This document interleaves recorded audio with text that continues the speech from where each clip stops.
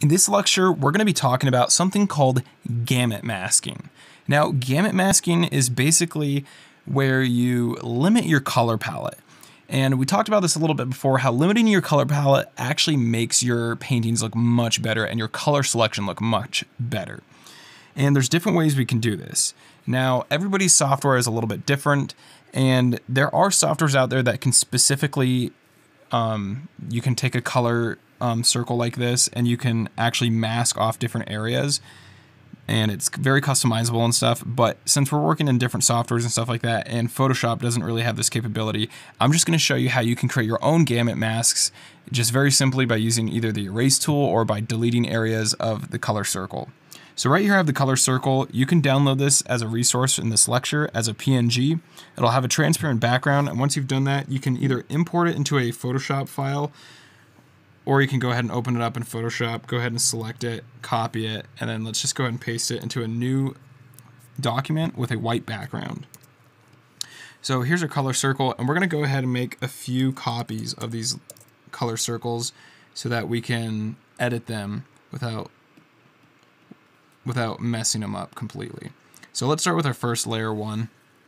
So like I said, gamut masking is just limiting the color palette, and we can physically do that by taking a color circle like this that has all the different colors and all of the saturation levels. So as you can see, once it moves in towards the middle, it becomes gray. So we don't have values included in this, but we can always control the values manually ourselves. We mostly just want to focus on the saturation of the colors. So first off, let's do one example where we're going to limit most of the colors except for our main color. So this would kind of be sort of what we were doing before, where colors that are, let's say that green is our main color. So I'll go ahead and select green. Let's say green is our main color. So that means that if the complementary color is purple, so I'll go ahead and select purple, that means that we want it very desaturated. So somewhere over here, almost a gray purple. So we don't want to hardly have any purple in our painting. Now, this is not the only color palette or the only way you can color. As you'll see, as we create more gamut type patterns, you're going to see that you can actually paint with more saturated colors. It just depends on what you want to do.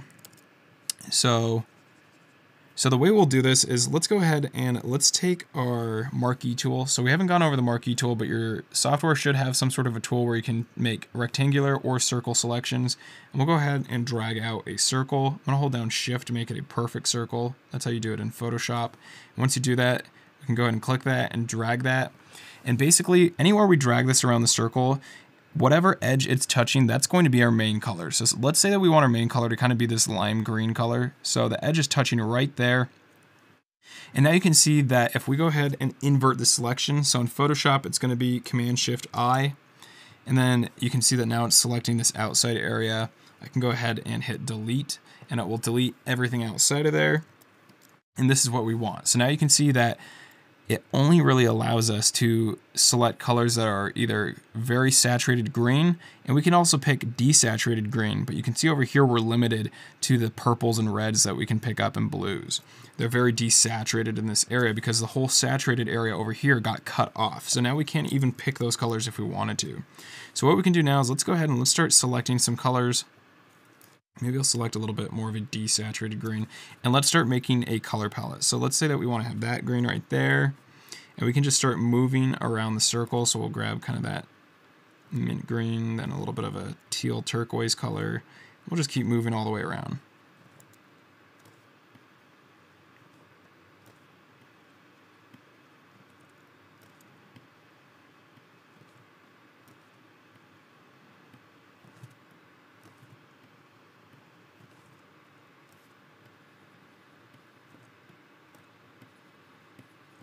All right, so there's some colors from our color palette, our gamut mask. And it's called a mask because we're masking the color spectrum. So we're cutting off all the areas where we don't want to choose colors from. And you can see here that all those colors, they actually look very nice together. That's a very nice color palette. And it's because we limited our colors rather than just being able to use all the colors in any color we want, we limited it. And we can also go ahead and just go in there with our eye picker and just go ahead and drop down the value a little bit so that it's a little bit darker. We can do that, let's say 3 times on each one. Do the same thing for this guy. And so, like I said before, your values don't have to do with your color palette. So once you have your colors chosen or you have your gamut mask created, you can make them as light or as dark as you like. Now, I'm just creating this color palette right now just to demonstrate to you the different colors and the different values and how good they look together. But remember that when you're doing these gamut masks, you don't actually have to do this. You can just color pick directly off your gamut mask and then just change the values as you want.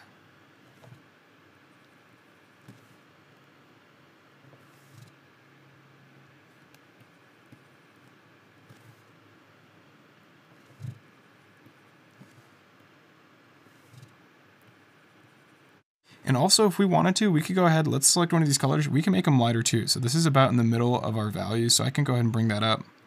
And we can make lighter versions of those. We don't just have to stick with dark versions. We can make them as light or as dark as we like.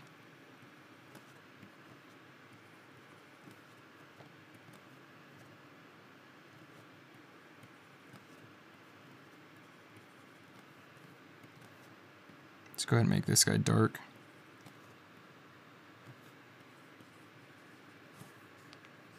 You can see that all these colors look really good together. This is a very nice and cohesive color palette. Now let's try a few experiments and let's see if we can create some different gamut masks and see how those look. So I'm gonna go ahead and turn this layer off and I'll turn on a new one that I created a copy of. So in this version, actually, I'll turn this back on real quick. In this version, you can see that we have pretty saturated greens and blues and yellows over here because we're using a circle. But if we were to use a raindrop type of shape instead, so this time I'm just going to use my eraser just to keep it nice and simple. If I just use my eraser, I'm just going to erase kind of a straight line coming across like that. So I'll start by erasing out kind of a triangle or arrow shape. Now this doesn't have to be perfect. If you kind of go over a little bit like that, it's not that big of a deal. There's no perfect gamut mask. And then what we can do is we can go ahead and let's actually angle that a little bit more to really restrict those saturated colors. So really the only saturated colors we get now are the ones up here at the tip of our pizza slice. And then let's go ahead and we're going to curve this around into this gray area like that. And then we can erase all of these saturated colors. And so by doing this, we basically just cut out highly saturated colors except for our main color, which is this lime sort of yellow-green color.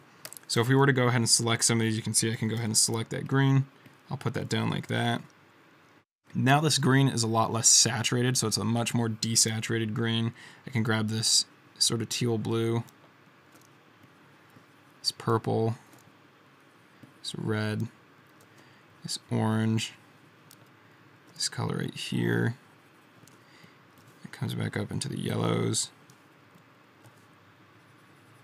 But as you can see, now we only get these saturated colors kind of in that area, and all these other ones over here, they become much more desaturated. And this is also a nice color palette. Let's go ahead and let's try another one. So another thing we can do is you can try all different types of gamut masks. You can experiment, erase out different areas and see what happens when you use the colors that you're left with. One that is pretty popular is to create a diamond. So what we'll do is let's create a diamond, but let's create it a little bit further in from these edges so we don't have super saturated colors. So we'll start it, say right about here, and I'm just using my straight lasso tool. And then let's go ahead and click out to here. So we want the green side to be very desaturated, and then we want to get a pretty saturated yellow. And then we want to do the same thing on the red side, so very desaturated red like that. And then we can go ahead and invert our selection, and then go ahead and hit delete. And that's what we're left with. Now you could do this by erasing as well. You can do it however you want. But basically we just want to get rid of some of these colors that are too saturated so that we have a limited color palette. And now if we go ahead and we take some of these colors, let's take some blue, put that blue down like that. And so now we're kind of breaking our rule from earlier, which is putting highly saturated complementary colors next to each other. And you can do this. This is fine. You just want to make sure, for the most part, that not all of your colors are completely saturated. So if you're going to do this, you definitely want to make sure that these colors that are kind of a quarter angle away from them, from the complementary color and the main color, are very desaturated. So we can put this yellow and blue next to each other, but then as we start moving down, you'll see that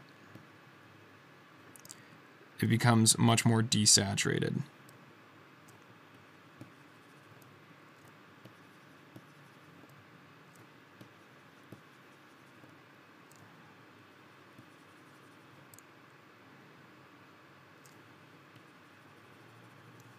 So now, as you can see, we have a very limited palette here, but just with this palette, by changing the values and stuff like that, you could create a very beautiful painting. All right, let's have a look at one more example. So these have all been kind of rigid shapes. There's been a circle, a diamond, and a raindrop type of a shape. But sometimes you can just go ahead and erase out kind of, in a way, random shapes, and then just test it out and see what that color spectrum or color palette looks like. So for example, let's say that we wanted to go ahead and let's just erase out kind of a shape like this. Let's say we wanted some reddish orange colors to be our main color. And then let's say we want to get a little bit of yellow in there. So we'll go give it a little bit of yellow right there. And then let's keep the blue area pretty desaturated like that. And then we can go ahead and erase the rest of this. And as you can see, I just erased a very organic shape. And I just kind of selected in my mind which colors I wanted to keep and which ones I wanted to get rid of. So I decided that I wanted some very saturated orange colors. I decided I want a little bit saturated yellows. And then I decided that the blue area is going to be very desaturated. So now with these colors, you can see that we get a pretty nice palette of colors.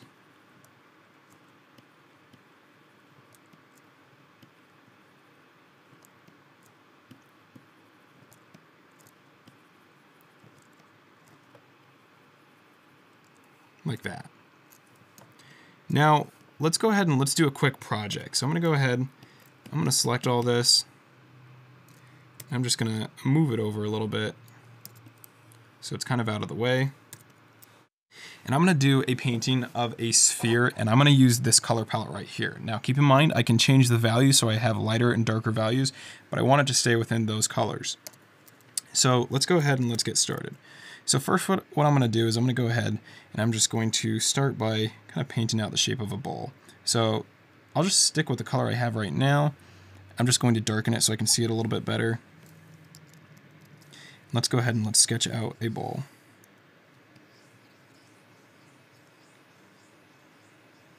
Then let's go ahead and let's sketch out a shadow. So this doesn't have to be a perfect painting. I just want to get across the idea that we can use this color palette and make a pretty nice looking painting. All right, let's say that our light source is coming from right here, something like that. And let's say that this light source is a warm color. So let's go with this yellow color over here for our highlight. And this is going to be a pretty extreme example, but that's okay. It'll really help you understand. So I've selected that yellow. Now our highlight we want to be pretty bright. So what I'll do is I can go ahead and brighten this up. So I'm going to bring this to right about there in my color tray. And then I can go ahead and start painting in that highlight.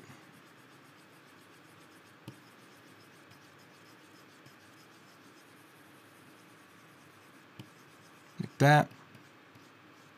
And we can also desaturate a little bit too.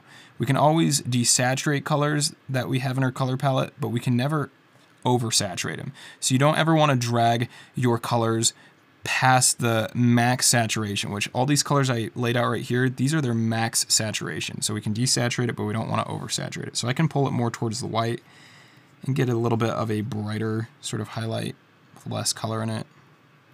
Something like that. Next, let's go ahead and select the next warmest color, which I would say is green. So I'm going to go ahead and select this sort of teal green right there. And where it's at right now is good, because this is going to be a mid-tone shadow, so let's just leave it right there about in the mid-value area. And I'll go ahead and paint this in like this. We'll come back and blend this in a little bit more in a second. For now, I just want to quickly get those colors in there. I'm also going to go ahead and take this color and put it right back here like that.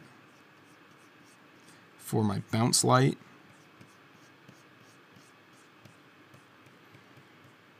Perfect. Then let's go ahead and move on. Let's grab something like this purple.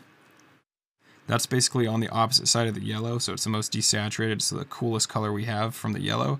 So I'll go ahead and select that, or I guess I can select this purple right here. And I'm going to go ahead and bring that down and make it pretty dark. So I'll put it about there. I'll go ahead and paint that in.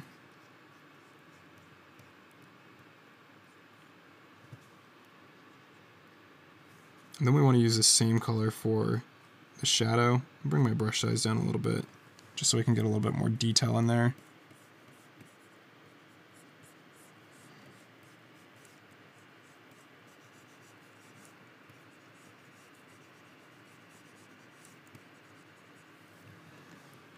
And then I'm just going to take my color picker tool, I'm going to reselect some of these colors, and I'm just going to go back in there and re-detail this out and also blend it. The way we can blend it is, let's go ahead, we can take some of this sort of green color and paint it over the purple part, and then I'll go ahead and select the color in between that got overlaid, and then I'll go ahead and just paint that in nice and opaque, like that. And I'll continue to just go ahead and do this all the way across the sphere. I'm going to go ahead and time-lapse this real quick because you don't really need to watch me do this in real time. And I'll see you when I'm done.